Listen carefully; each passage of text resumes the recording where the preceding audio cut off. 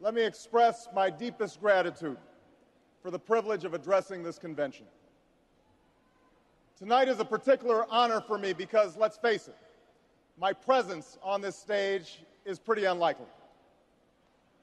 My father was a foreign student, born and raised in a small village in Kenya. He grew up herding goats, went to school in a tin roof shack. His father, my grandfather, was a cook, a domestic servant to the British. But my grandfather had larger dreams for his son. Through hard work and perseverance, my father got a scholarship to study in a magical place, America, that shone as a beacon of freedom and opportunity to so many who had come before. While studying here, my father met my mother. She was born in a town on the other side of the world, in Kansas.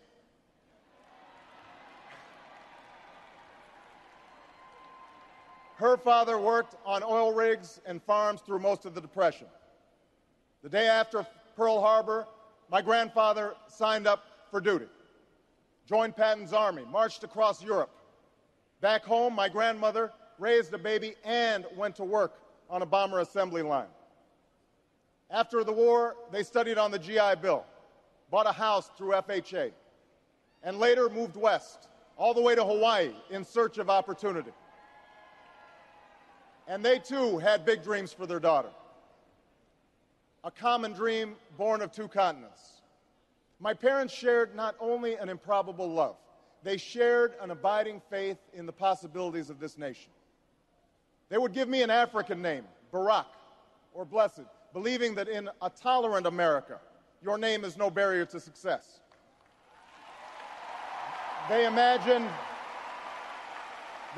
me going to the best schools in the land, even though they weren't rich, because in a generous America, you don't have to be rich to achieve your potential. They're both passed away now. And yet I know that on this night, they look down on me with great pride. They stand here, and I stand here today, grateful for the diversity of my heritage, aware that my parents' dreams live on in my two precious daughters. I stand here knowing that my story is part of the larger American story, that I owe a debt to all of those who came before me, and that in no other country on earth is my story even possible.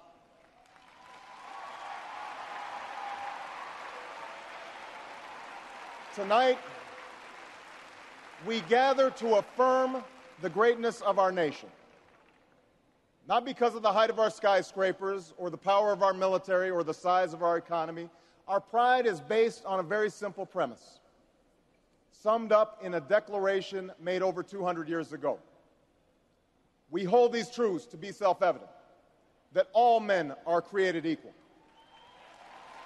that they are endowed by their Creator with certain inalienable rights, that among these are life, liberty, and the pursuit of happiness. That is the true genius of America. A faith in simple dreams, an insistence on small miracles, that we can tuck in our children at night and know that they are fed and clothed and safe from harm. That we can say what we think, write what we think without hearing a sudden knock on the door. That we can have an idea and start our own business without paying a bribe. That we can participate in the political process without fear of retribution, and that our votes will be counted, at least most of the time.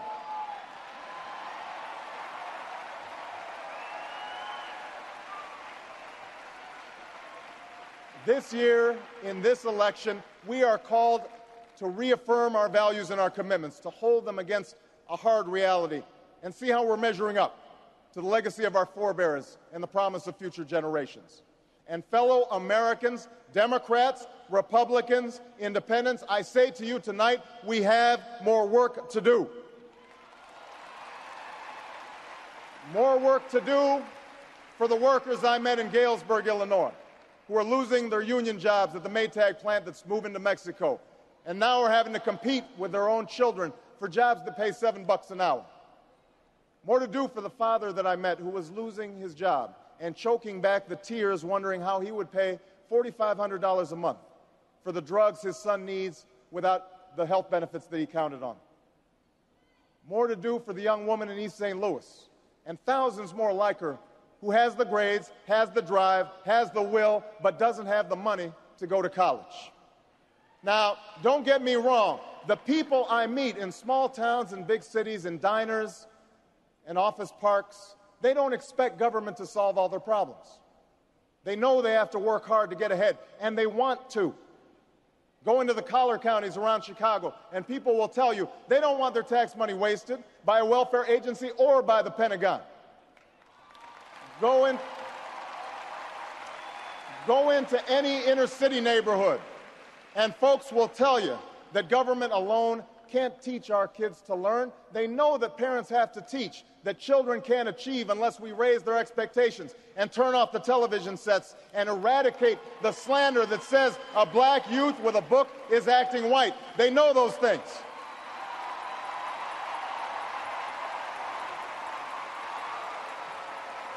People don't expect government to solve all their problems. But they sense deep in their bones that with just a slight change in priorities, we can make sure that every child in America has a decent shot at life, and that the doors of opportunity remain open to all. They know we can do better, and they want that choice. In this election, we offer that choice. Our party has chosen a man to lead us who embodies the best this country has to offer, and that man is John Kerry.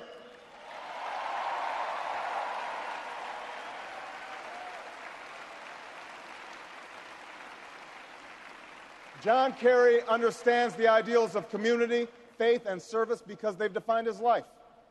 From his heroic service to Vietnam, to his years as a prosecutor and lieutenant governor, through 2 decades in the United States Senate, he's devoted himself to this country. Again and again, we've seen him make tough choices when easier ones were available. His values and his record affirm what is best in us. John Kerry believes in an America where hard work is rewarded. So instead of offering tax breaks to companies shipping jobs overseas, he offers them to companies creating jobs here at home. John Kerry believes in an America where all Americans can afford the same health coverage our politicians in Washington have for themselves. John Kerry believes in energy independence, so we aren't held hostage to the profits of oil companies or the sabotage of foreign oil fields. John Kerry believes in the constitutional freedoms that have made our country the envy of the world, and he will never sacrifice our basic liberties, nor use faith as a wedge to divide us.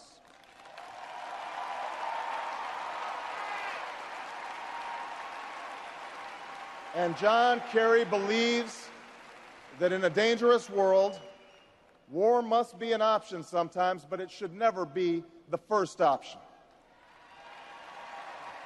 You know, a while back, I met a young man named Seamus in a VFW hall in East Moline, Illinois.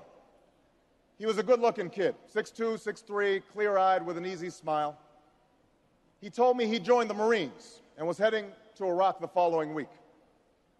And as I listened to him explain why he'd enlisted, the absolute faith he had in our country and its leaders, his devotion to duty and service, I thought, this young man was all that any of us might ever hope for in a child. But then I asked myself, are we serving Seamus as well as he's serving us? I thought of the 900 men and women, sons and daughters, husbands and wives, friends and neighbors who won't be returning to their own hometowns. I thought of the families I'd met who were struggling to get by without a loved one's full income, or whose loved ones had returned with a limb missing or nerves shattered, but still lacked long-term health benefits because they were reservists. When we send our young men and women into harm's way, we have a solemn obligation not to fudge the numbers or shade the truth about why they are going, to care for their families while they're gone, to tend to the soldiers upon their return, and to never, ever go to war without enough troops to win the war, secure the peace, and earn the respect of the world.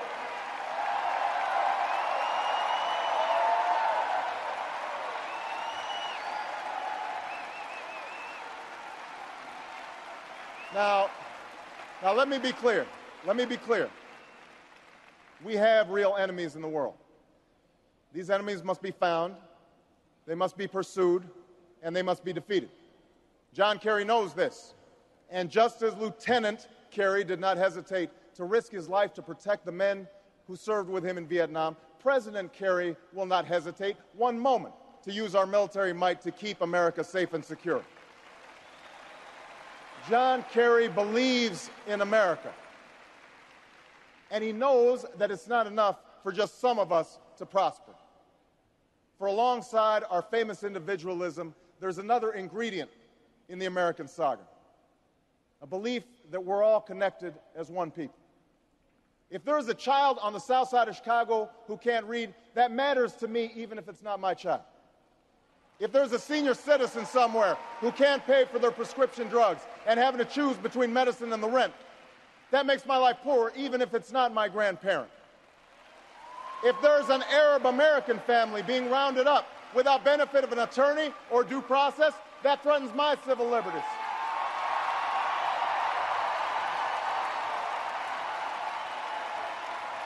It is that fundamental belief. It is that fundamental belief, I am my brother's keeper, I am my sister's keeper, that makes this country work. It's what allows us to pursue our individual dreams and yet still come together as one American family. E pluribus unum, out of many, one. Now, even as we speak, there are those who are preparing to divide us. The spin masters, the negative ad peddlers, who embrace the politics of anything goes. Well, I say to them tonight, there is not a liberal America and a conservative America. There is the United States of America. There is not a black America and a white America and Latino America and Asian America. There's the United States of America.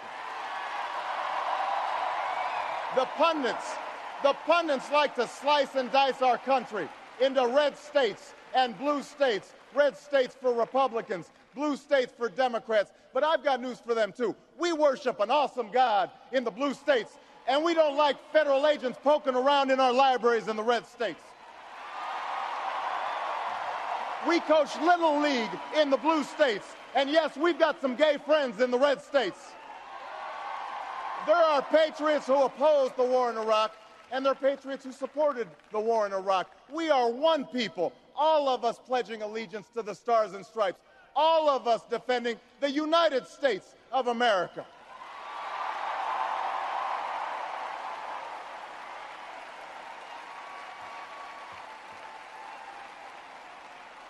In the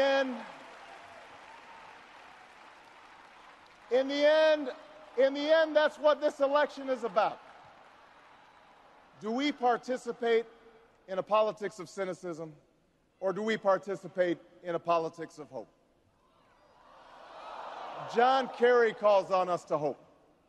John Edwards calls on us to hope. I'm not talking about blind optimism here, the almost willful ignorance that thinks unemployment will go away if we just don't think about it, or healthcare crisis will solve itself if we just ignore it. That's not what I'm talking about. I'm talking about something more substantial. It's the hope of slaves sitting around a fire singing freedom songs, the hope of immigrants setting out for distant shores, the hope of a young naval lieutenant bravely patrolling the Mekong Delta, the hope of a mill worker's son who dares to defy the odds, the hope of a skinny kid with a funny name who believes that America has a place for him too.